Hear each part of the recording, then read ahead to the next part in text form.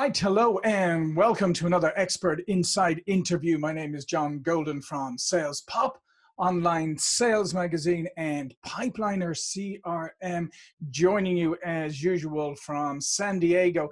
And today I'm joined by Neil Thubron, who is in Buckinghamshire in the UK. How are you doing, Neil? I'm good, thanks, John. Yeah, nice to see you. Nice to meet you. Yeah, you too. And Neil's an executive coach, motivational speaker, and extreme fitness challenger. And if you read all the stuff that he has done from a fitness and fitness challenge point of view, it's exhausting just reading them, to be perfectly honest. I think you need a rest after that. And today we're going to talk about developing great leaders. And Neil, you're also the author of the book, You Can achieve any big goal using the 7P formula for success. Okay, so let's start off a moment, maybe a definition, because when you say like developing great leaders, what are the characteristics of a great leader? Oh, that's a big question, actually, and there are several and many ways of describing that. Characteristics of a great leader, and so I also have a podcast and YouTube where we look at leadership and uncovering clues of leadership called the Leadership Detectives.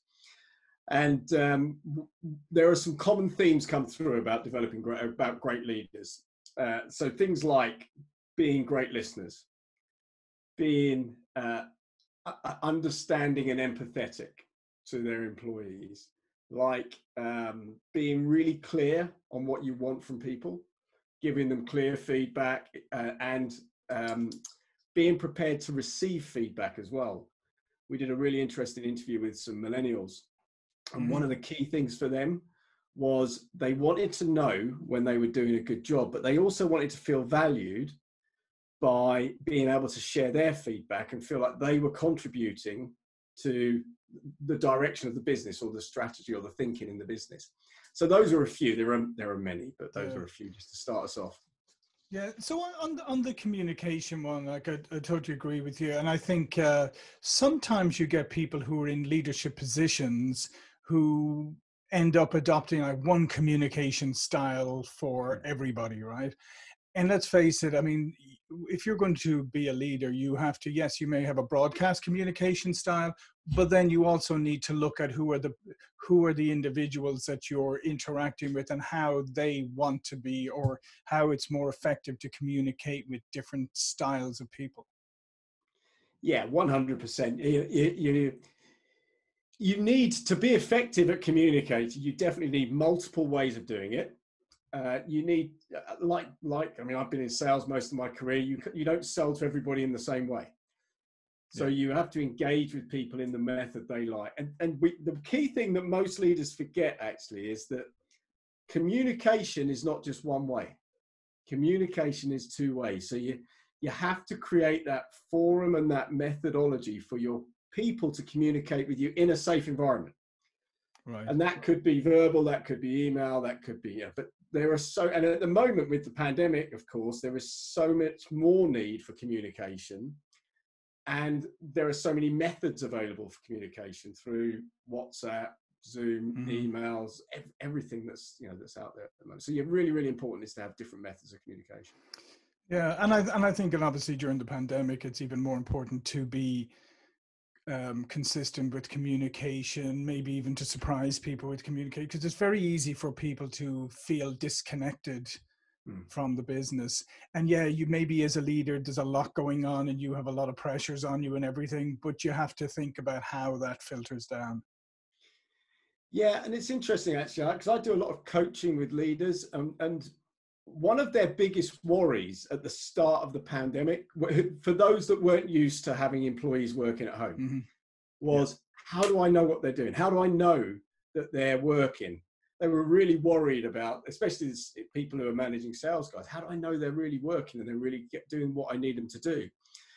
And so the key thing there, and when you're not in the office seeing people all the time, is you've got to have regular communication, but have some structure around it too. So have some structure around why you're communicating, and everyone needs to know, what does good look like? I use that term a lot. What does good look like? And if they know what good looks like, and then you're asking them regularly, are you delivering on what articulated good looks like. That's really important when you're working remotely. Yeah, and I think, and I agree with you. And I think one of the things that maybe a lot of leaders overlooked is setting proper expectations for when people are working virtually. Maybe you've migrated your business, or you've had to have, you have to have people working virtually, but setting expectations. But also then I think actually talking to people, talking to your managers, talking to everybody else, because not everybody's circumstance is the same anymore when they're virtual, right? Maybe you have to be a little bit more flexible with working hours or whatever, but unless you actually set expectations and have those conversations, you're never going to know. No, so you're right, yeah, and it comes back to the different methods of communication as well. So you have to understand people's circumstances. So, people who've got young kids and they're having to do homeschooling, for instance, with teenagers, that's challenging, and you've got to understand that dynamic and allow people. But the best way to find out what do people need is to ask them. Don't assume. It's to just ask them. What's the best way of us communicating and managing this during this time? Yeah, and I think there's probably, especially in the early stage of this, I think probably too much energy was put in just trying to recreate, for those who were moving from physical settings, to just recreate the physical setting virtually, instead of going, well, no, this is an opportunity to look at things differently. And it may not be possible to replicate exactly what you want. And as you say, unless you really start to dig in and understand, you're not going to, and you're going to end up probably in a very frustrating situation. Yeah, and I've seen with the companies I work with, I've seen founders and owners during the first 2 or 3 months really struggling to work out how they should communicate, how they should talk. And I've seen others go, this is I'm so much more efficient working at home now because I'm not getting constantly interrupted by people walking past my desk. Yeah. When a meeting on Zoom or on Teams finishes, it finishes and I can move on to the next thing. We're not hanging around talking about coffee machines and walking. And so I was coaching someone this morning. He said, I'm just so much more productive and efficient working at home. And I know he's the founder of the company. And he's adjusted now, but for the first 2 or 3 months, he struggled to work out how do I communicate with my whole business and my whole team. By the way, now they're doing a brilliant job of it. They really learned how to do it well. Yeah, and it's interesting because, we as a company actually went largely virtual about 6 years ago strategically, as we did it deliberately. And we discovered very quickly that you can actually be more productive and more efficient. And I call myself the reform smoker of remote working, because back in the day when I ran some companies, I couldn't stand people working from home. But then, with the technology and with the way work has developed and etc., and if you set it up properly, it can be absolutely fantastic. So what are some other things that maybe people are looking for from their leaders, particularly at challenging times like this? So communication is one thing. What's another thing people are desperately seeking? There's two things I'd really like to mention that are really key. The first one is a vision. Have a compelling vision, purpose for where you are taking your team. Now, I say your team because it's not just the business owner that has to have a vision. Every single department, every single leader should have a vision for how, and this is a great time of year to do it. We're at the end of the year, as you're going into the new year, spend some time just sitting with a blank pad and thinking about where do I want to be at the end of 2021? What does my vision look like? How are we going to grow as a team? How are we going to grow as individuals? And that kind of leads to the second point, actually, which is about enabling growth and encouraging growth within your whole team and your whole business. Because that can easily be forgotten in these times when we've been busy doing execution type stuff. But there has been a fab opportunity while people are sitting in front of their screens to grow as well. Yeah. So those are two really important things that leaders need to be considering is, what's my vision? Where do I want to be taking this? What's our purpose? Why are we doing this? And the second one is about growth, enabling growth and enabling people to be better and more than they were 12 months before. Yeah, and I think you raised an excellent point there on vision, because maybe the vision has evolved now because of the pandemic or the future, whatever. But you can't assume that people understand that you have to articulate that and maybe remind people. Maybe people have even forgotten what the original vision was. And I do think that you have to constantly remind people in good ways about what it is. And if it's evolved or changed, obviously update them. 100%. And actually, I find that some senior leaders feel a bit, I don't know, sycophantic, keep going over their vision, and they keep saying that, but actually your people like to hear it. They like to hear you talking consistently about your vision. Don't just do it once at the beginning of the year in the kickoff. Constantly be talking about where you want to go, where your vision is, because that's what inspires. It isn't by chance that companies like Tesla are the companies that most people want to work for. It's because they have an inspiring vision. And that can be at every level in the organization. Yeah, and I think people, if they don't hear the vision restated often enough, or they don't hear it articulated or updated or whatever, they kind of fill in the gaps themselves, or they assume that maybe there are things happening that they don't know about, and that leads to a little bit of instability or uncertainty among the employees. Yeah, really, really good point. And there's a great story I tell when I'm talking about this.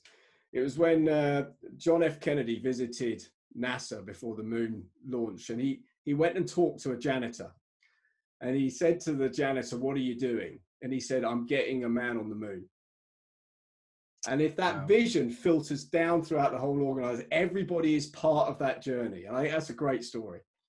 No, it's a fantastic story. And I think it's a great challenge to leaders out there, to how, if you went around your company, or if somebody anonymously went around your company and asked everybody what their job was, would they say, well, my job is I just do fulfillment. I ship stuff or whatever. Or would, as you say, would they state, the overall purpose of the company?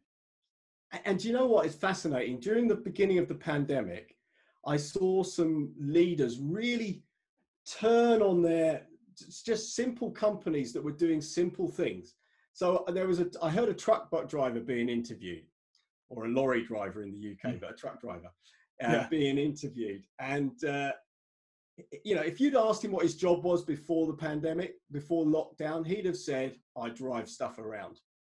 What he said was, when he was interviewed, he says, "I'm feeding the nation." And I thought, wow, isn't that brilliant? And he's been doing the same job, but now it meant something. Yeah, and I think that's fantastic. And you touched on something there that I just want to focus in on for a moment, because I do think sometimes we underestimate what our contribution to work or the world is, and what we're doing. And I think it's good to rediscover that. And if that's one positive to come out of this horrific pandemic, then that's a good thing too. But that's a fantastic example. And I think it would help people with their own kind of self-esteem and like belief, if they realize, if they looked at their jobs in that way and they realize what a contribution they're actually making. Correct. And leaders can help with that. Leaders can help by making their employees understand the value they are delivering, not just to the company, but to the end user of the product of the company or the service of the company. And a bit of time spent on that make a big difference to the energy and motivation throughout the organization. Yeah, and I like also what you said about growth. I mean, you're probably never going to get a better opportunity than this to invest in yourself and in your own personal growth. So maybe you could skip a couple of the binge sessions on Netflix and actually invest in doing some professional development yourself. But I also think, from a leader point of view, I think encouraging people to invest in themselves, because sometimes I feel like people sit back and they're waiting for the company or their manager to invest in them, rather than realizing that nobody cares more about you than yourself.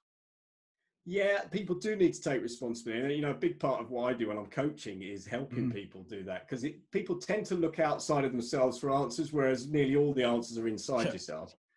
And you're, at the moment, there is so much technology out there with all of the online academies that you can sign up for, with the YouTube channels and all the podcasts. You can learn so much.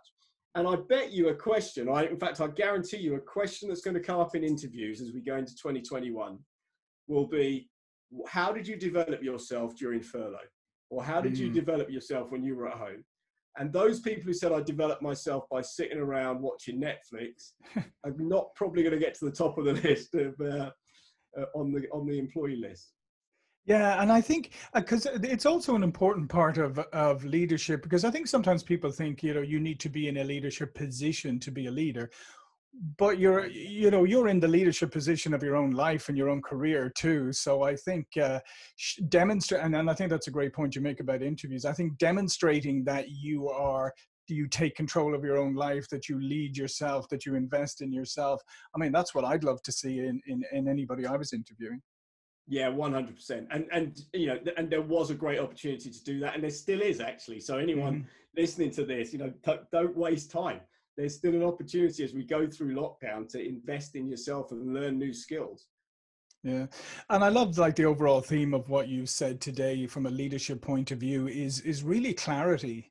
And I think that's what people crave more than anything, because let's face it, I mean, we live in a time of uncertainty right now, and clarity is something, unfortunately, that's lacking in most areas. There's so many conflicting opinions and all of this, that I think that one of the greatest things you can deliver as a leader is clarity to your people.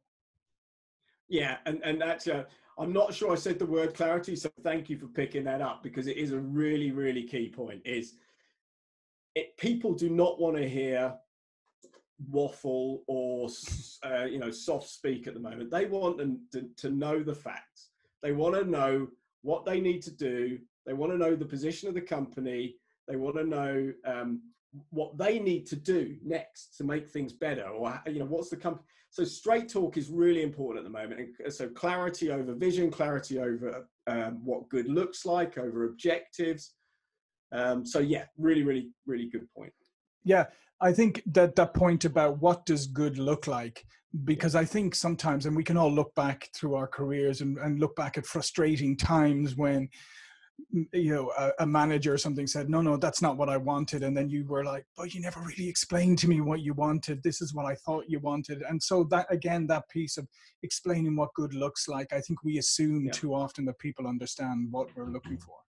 Correct. And by the way, that's two-way as well. So it's really, people I coach, one of the first I say to them, do you know what your boss wants from you? Do you know what good looks like to him? So you can always ask the question upwards. You don't have to wait to be told. Yeah, and I love that we'll end on that piece, I think, today, because that's another one I think that's so critical and people overlook, and that's the whole concept of managing upwards, right? And especially when people get put into management positions, they think it's all about managing downwards. But managing upwards is probably one of the greatest skills you can develop, and it'll save you a lot of pain in the long run, as you say, if you understand from your manager's point of view what good looks like. Yeah, exactly. Yeah, there's another episode on how you manage upwards for sure. Yeah, maybe you come back sometime in the future and we'll talk about managing upwards, because I do think it's a really overlooked skill, and when people develop it, suddenly their lives become a lot better, their professional lives become a lot better, and they always and they kind of end up going, wow, I wish I'd have known this sooner. So yeah, especially around task management, time management, stuff like that. If you get upward management right, your life just suddenly eases. Yeah. Well, listen, this has been fantastic, Neil. All of Neil's information will be below this video here. But before we go, please do tell people a little bit more about yourself and what you do. Oh, wow. Okay. So I work with lots of different companies, helping develop their leadership teams, their sales organizations. I have a YouTube channel and podcast, which is the Leadership Detectives. And I do a lot of motivational speaking based around my extreme sports activities. And I also have a long distance running company where we organize long distance running events as well. So a real spread of stuff. I do stuff I love now, which is what I really enjoy. Yeah, which is fantastic. And I think that's obviously a good thing for everyone to aspire to. All right, my name is John Golden, SalesPOP Online Sales Magazine, Pipeliner CRM. See you all again soon. Thank you. Thank you, John.